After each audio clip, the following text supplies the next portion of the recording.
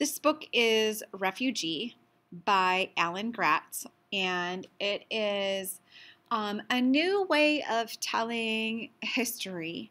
It is three stories, one of Joseph, who is escaping with his family from the Holocaust to be safe. And another one is about Isabel, who is escaping from Cuba in a boat to be safe.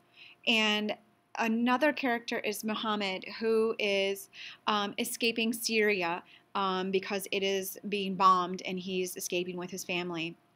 All three of them are in some kind of war or crisis and trying to escape.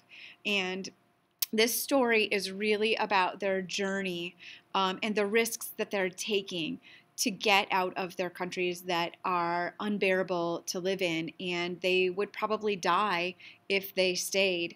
But it has to do with the struggle of survival, and it has to do with hoping for the next day, and it has to do with being able to stay with your family and sticking together.